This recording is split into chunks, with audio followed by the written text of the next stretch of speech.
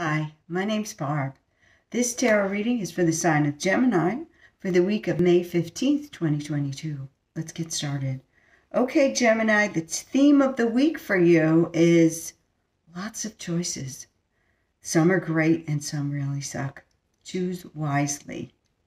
The beginning of the week, something's going to end and you're going to know it's over. And it's awful and I'm sorry. But know that it has only to go up from here. Midweek, you will be planning what to do next. And you have a lot of options. And you're just trying to figure it out.